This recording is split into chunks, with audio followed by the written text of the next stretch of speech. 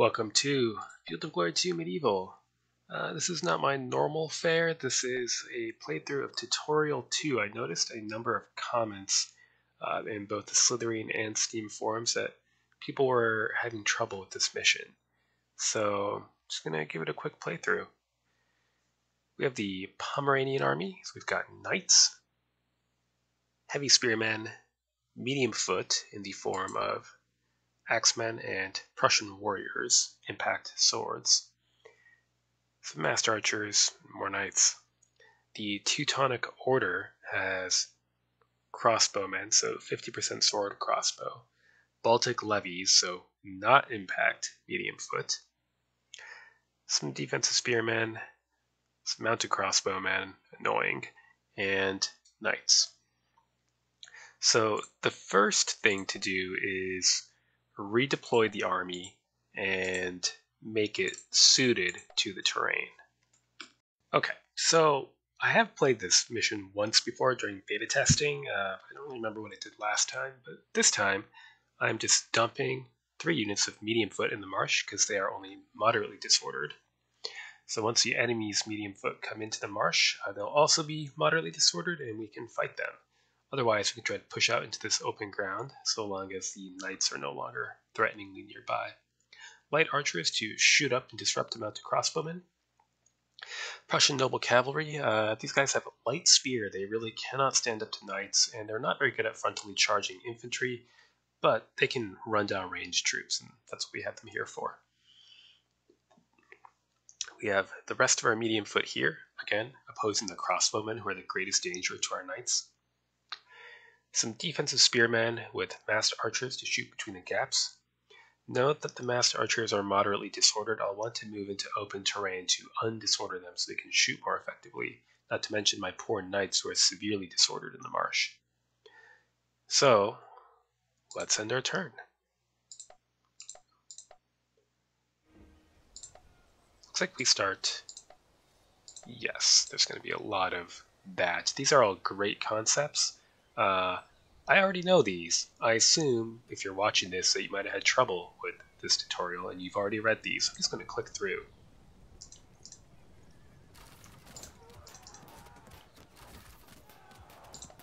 Oh, they remain steady. Too bad. In that case, we'll push out. Note that I pushed out here instead of here. If we moved to this tile here, we would be within the stationary shooting arc of this unit, which gives them a bonus to their shooting. No, thank you.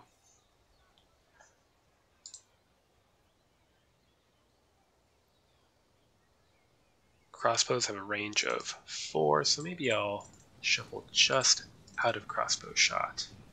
These knights have a movement range of 3, so again, we'll move just forward and see what kind of a response we get.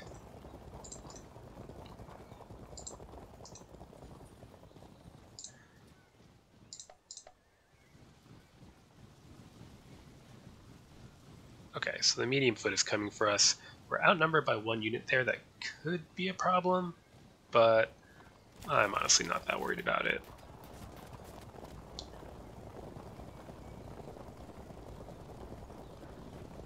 Okay, so here come the knights with their spearmen behind. Lovely. Normally I would stay stationary and shoot again, but I want to get out of the way of our Prussian warriors, so instead we will shuffle out and shoot.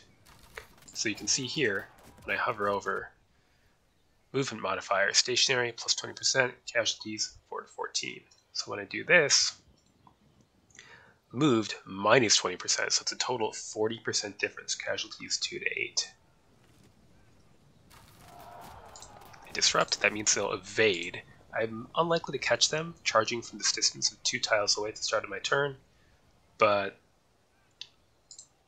well, maybe what I'll do then, I'll move here. Here I can tank a volley next turn, and in exchange, hopefully shoot them down to fragmented. And we advance to pressure the crossbowmen. Good. Now, let's see, unfortunately I'm going to have to turn 1 to concentrate enough fire to maybe force a cohesion check this turn. Good. Disruption. And then what? Let's attempt to get pressure on the disrupted unit. I'm going to leave spaces so we can maneuver.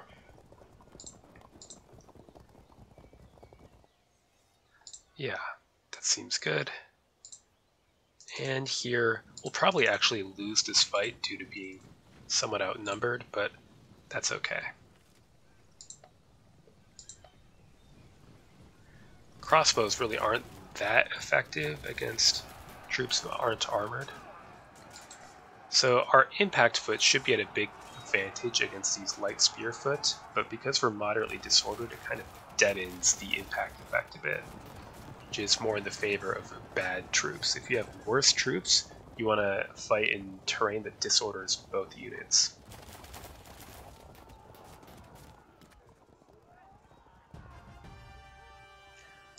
Okay, so we're going to have to waste our potential by turning before shooting again. Does not result in a cohesion check this time. I'm going to do something I normally would advise against doing. Shoot a half arc at long range, just in the off chance. Nope. Alright, stay still and shoot. They hold firm. We'll do it again next turn before we charge. Oh no. The secondary zone of control of this unit is blocking my Prussian warriors from charging, so the hell with it. We're going in there. We'll bounce, because this is so disordering for cavalry. So they'll probably just run away. Oh, that's fine. Worse things have happened. Good. Note that the crossbowmen have no impact capability. We have impact foot plus 200. Although this unit has a general on it, it does get 50.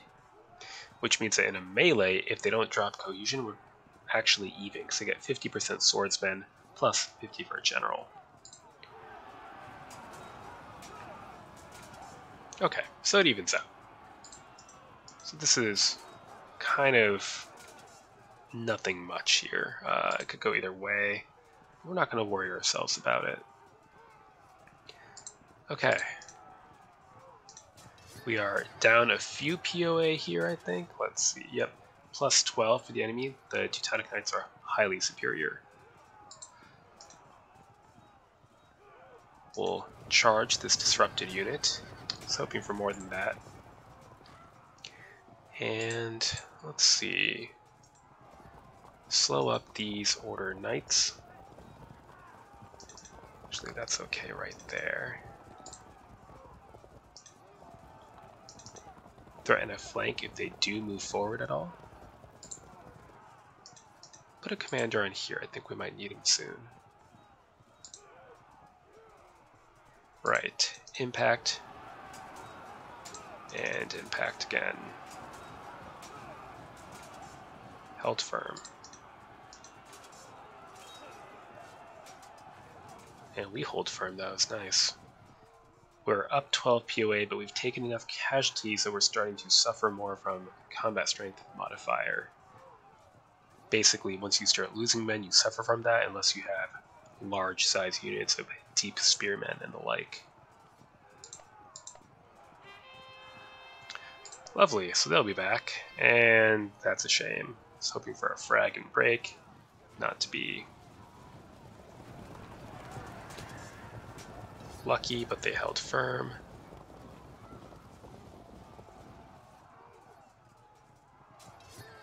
Okay, we're going to have to try to rescue these knights now.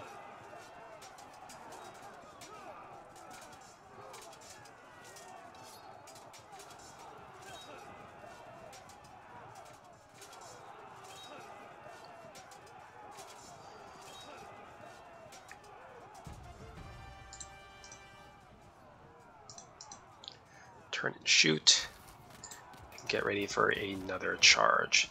So next turn will have started my turn one tile away, which means either they won't try to evade because it's too close, or they'll try to evade and I'll have a good chance of catching them. So evaders and pursuers have a 50% chance to move their normal movement allotment, 25% chance to move one tile less, and 25% chance to move one tile more. Note that with knights, there's an exception. When they are pursuing, they do move like other non-light cavalry, so 4 tiles instead of 3 is considered their base during pursuit. So let's threaten a charge here. Keep up this melee.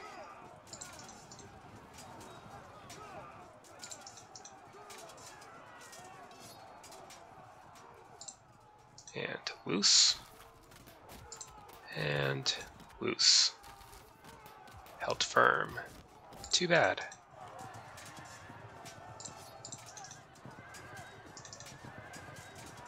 Let's get ready to lend a hand here. This does kind of jam things up. It's too bad. I might want to move these defensive spearmen. But maybe... nowhere really useful they can go. The only way to get them out of the way would be to turn around and march. That's 3 turns to turn, move, and turn. But then again, I probably have 3 turns to do that.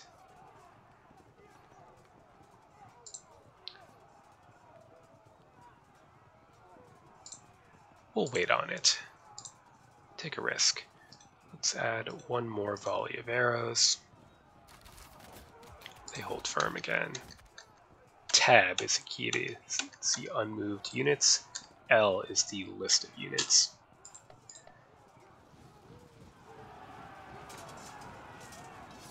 They disrupt, although that doesn't really matter because moderate disorder is pretty close to the same as disruption.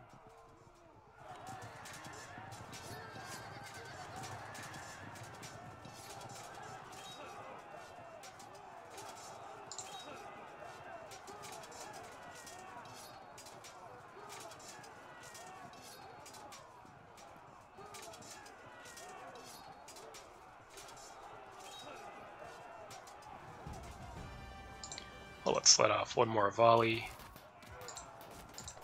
and charge. They evade. We catch them, so they automatically drop, and they auto-break as a result of casualties. So auto-break is when a unit just breaks because it's taken too many casualties, regardless of cohesion state. For average units, that's 50%. Let's charge in support of our other knights. Good.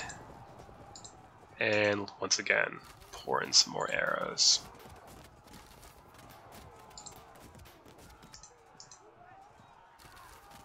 They still hold firm, but they're close to auto-break. Next turn we can empty our quivers and then move up with our knights. In the meantime, let's charge. And this should be good. Knightly Lancers, plus 200 troop quality, plus 50 against light spear, 100 troop quality, minus 12. They held firm, so we'll have to slug it out in the melee. Okay, now this is bad because we're disordered and they're disrupted. If they rally, they'll be steady and we'll be at a disadvantage. Hopefully, these cavalry stop pursuing as they reach the forest. I can turn them around and get them back in a couple of turns.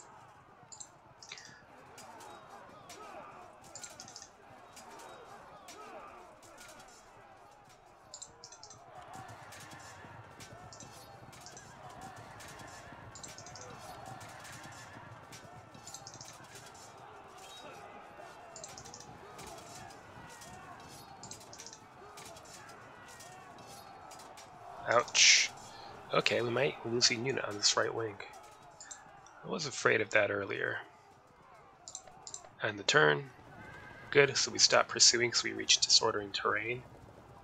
That doesn't always happen, but it usually happens.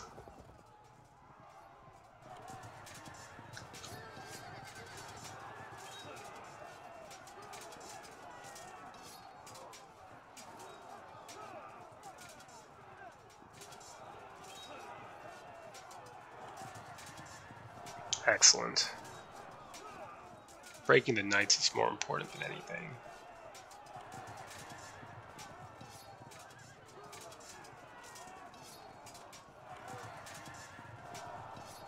So now they're fragged. Just one step away from broken. Well, first we turn around to our Prussian noble cavalry.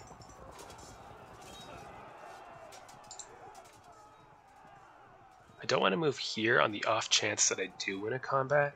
I want to push them into the open and my own unit into the open. Because right now we are attacking from disordering terrain into open terrain. So here he's threatening a flank charge. We'll pour in our last volley of arrows.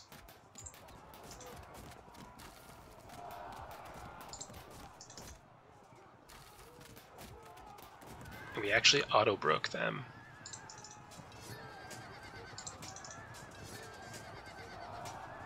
Break? What happens? Oh, exposed flank. It's not ideal. Could be worse.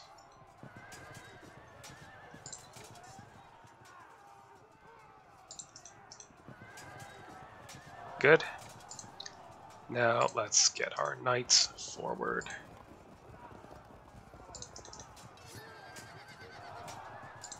Is that worth it? No. So defensive spearmen, or really any infantry spearmen, get 0 POA if charging lancers. So although they're disrupted, we'd still be down the maximum 200 POA, a 46% chance to lose. On the other hand, we're winning anyway, and it would speed things up. So maybe I take the risk. I would never do this against steady knights unless I could set up something very nice as a result. The gamble did pay off this time. But it was definitely a gamble, make no mistake.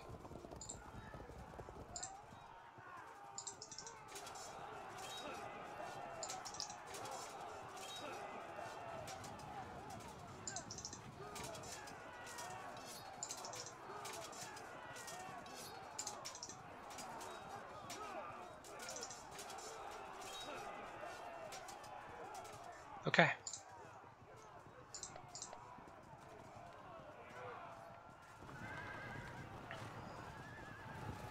Good. Now we're not in a flankable position. They did hold firm.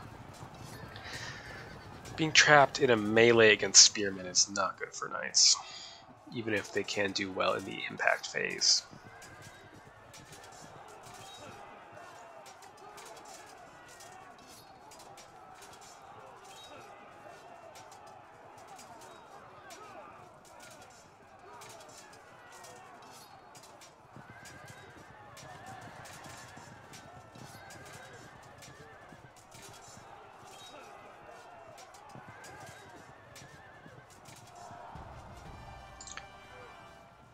Okay, let's prepare to add the weight of, the not great numbers admittedly, of our light archers to the charge. A flank charge by light troops into non-light troops won't cause an automatic drop. And in fact, light infantry can't charge non-light troops in open terrain. Lucky here, they fragged. Probably try to rescue this unit. It's almost down to half strength. It's dangerous. They held. Surprising. What about you? Good. A frag. Now we'll charge with this unit. And we fall back. I'm not sure that I want to charge in yet because we'll be pinned with no room to fall back if we do. So instead I'm going to wait for a second here.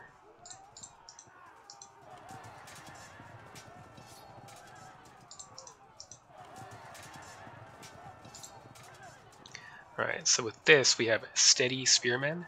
So because our spearmen are steady, the enemy's swordsman ability does not come into play at all. For mounted swordsmen, for infantry swordsmen, it has it. Now, the enemy is still up 100 advantage because they have armor, troop quality, and general, as opposed to our spearmen. But they're disrupted and grossly outnumbered for the casualties they've taken.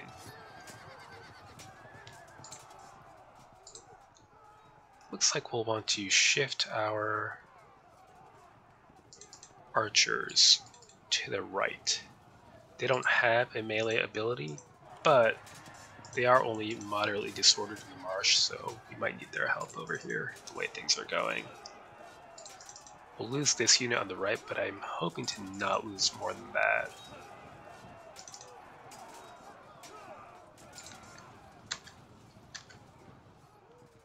Send the light archers over as well. Okay. Not surprising, units with generals on them test to rally from disrupted or fragged every turn. Yeah, we've got to break this deadlock to free up our knights.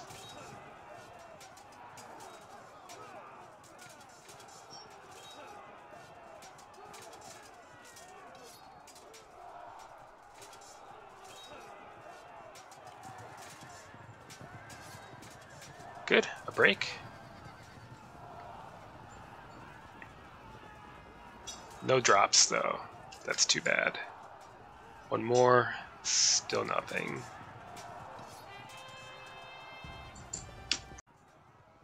Alright, let's see, so the knights will be controllable next turn as they won't want to go into that marsh.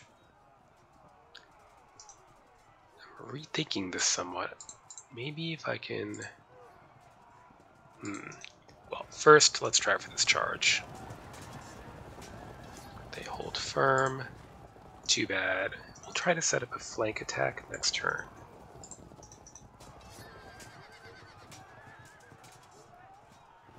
Good. Held firm, held firm. Ugh. Next turn we can make room for these knights to fall back if any are still left.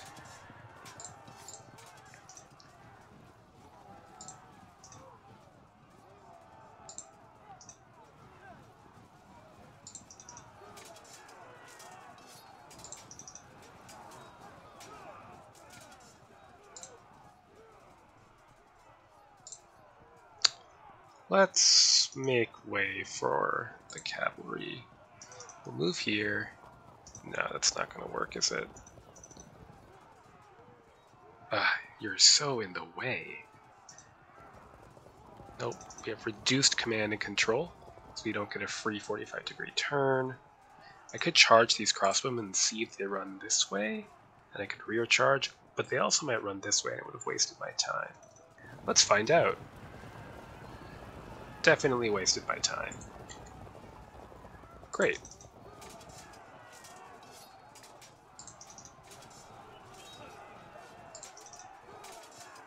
This unit's on the verge of auto break, regardless of winning a combat here and there.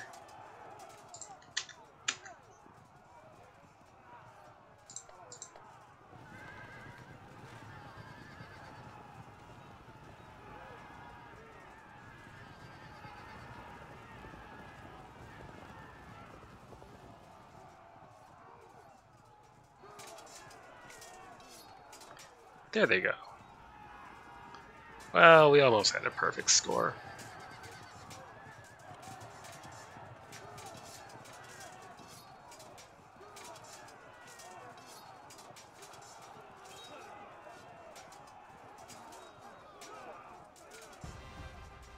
So, there we go. So, that explains the scoring system.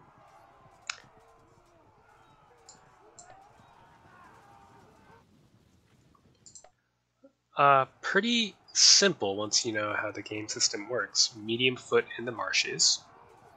Archers somewhere they can shoot safely, in this case behind a wall of spearmen with knights nearby ready to help.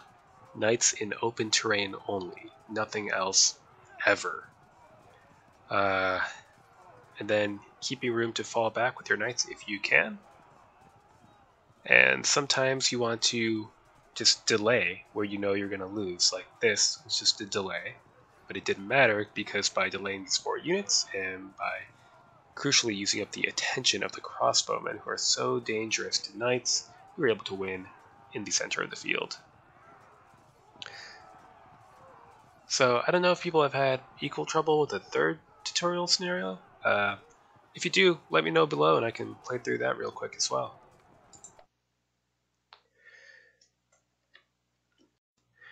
So thanks for watching, and have no fear, there's more multiplayer Fog 2 Medieval content on the way.